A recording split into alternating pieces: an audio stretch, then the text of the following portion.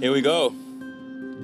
Yeah, we are leaving London, going to the airport, then to Ascension. By Uber, of course, by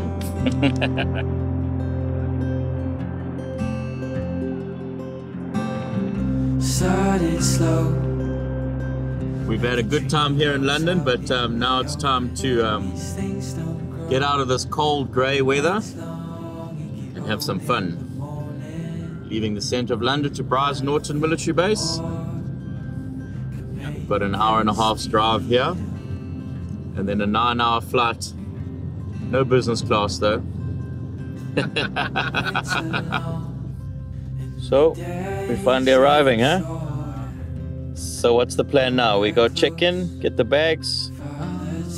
We'll see. We are overweight. Things that grow slow can go so fast.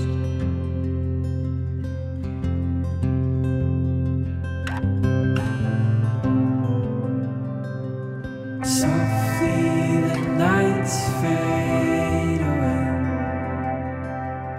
blend into times of midday. Seems slow but goes fast, just like an airplane.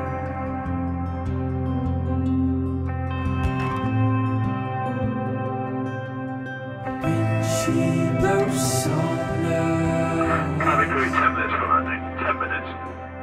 constantly subject to change.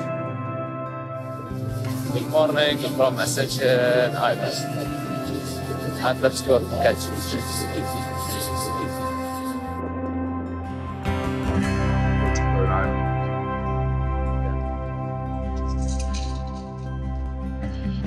No more nights with the headlight to help you slumber.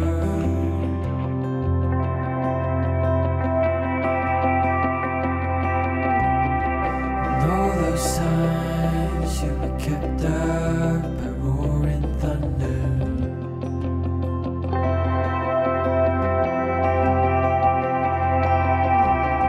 The lights are on, but won't stay much longer. As time moves on, they'll only grow darker. 'Cause all things that grow slow can go so fast. Right, here we are on the famous Ascension Island pier. We've just walked down, we're just ready to go for our first dive. It's the afternoon of the day we've arrived. And well, this is the welcome party here on Ascension. Have a look at what we have to expect. Just hang on 1 sec. Yeah, 111. Hit that other nut. Say. 250. 111 kilos on the dot, right on the mark.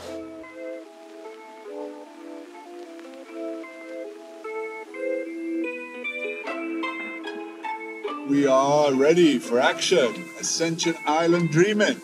It's been a while. Been thinking about it. We're doing it.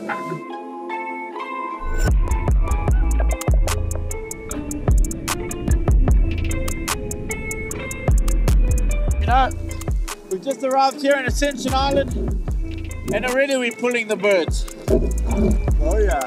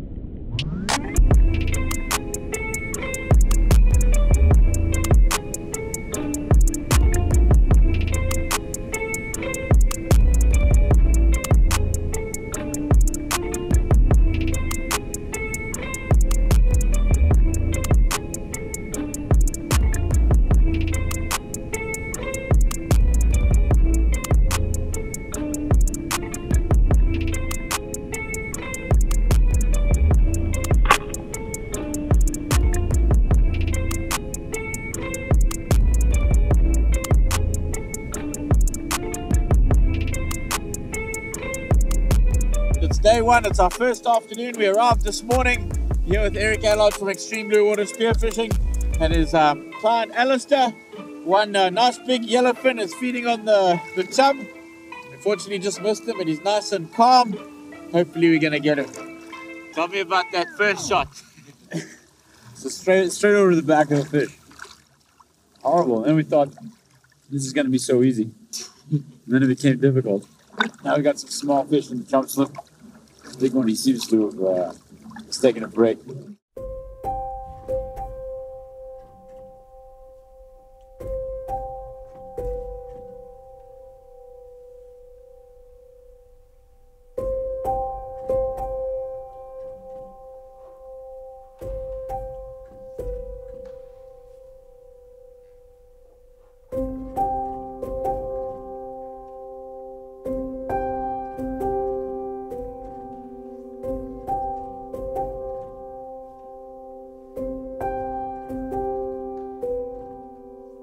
Well, we're here on top of Green Mountain. We're cruising around for today around Ascension, and we're here with the famous Stetson.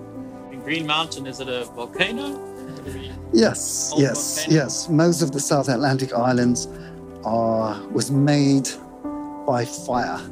And Ascension, you can see still, it's a young island. It's about 1 million years old, apparently, whereby St. Helena...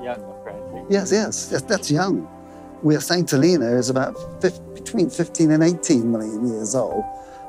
So if you look at Ascension, you can still see like some of the volcanoes and the lava flows are like it only happened yesterday, years ago. It was very barren because there was nothing here to collect the mist. All of the mist that were blowing over went out to sea. So during Joseph Hooker and Charles Darwin, who came through here, also noticed that this island needed this valuable water. And Joseph Hooker went on to work with the military that were here at the time to introduce lots and lots of plants to Ascension from around the world. And they were all planted for something or other. Like the trees higher on the mountain was for mist interception, the bigger trees. The bushes and low shrubbery was to stop erosion and keep the dampness there. And that's what you're actually looking at now. A man-made forest on Green Mountain. So how many, obviously they're dormant volcanoes, but how many are on this island? I think it's about 30 odd. I'm not sure about that though, but there's a lot around, so you can imagine what it was like when those were blasting.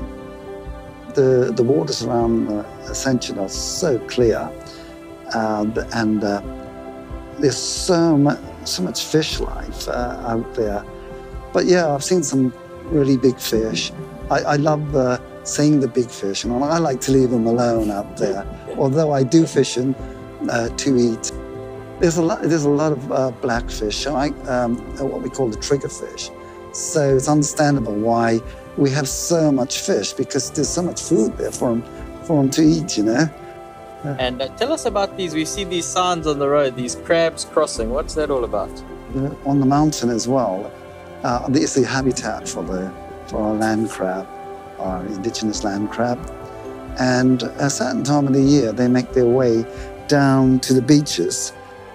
So we like to tell visitors like yourself about it.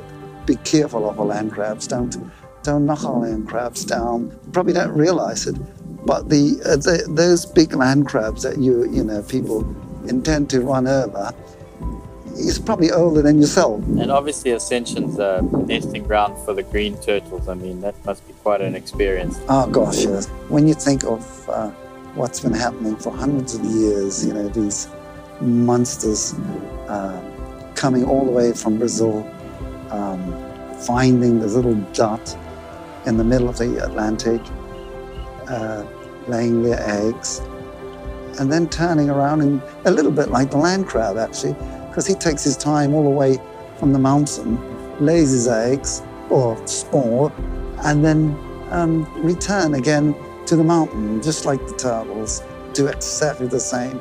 But they don't return, you know, for 20 to 30 years, and we don't see them again. I'll never see the turtles, really, that the babies that I saw leave these beaches here, I don't think I'll never see them come back, because apparently it takes about 25 to 30 years.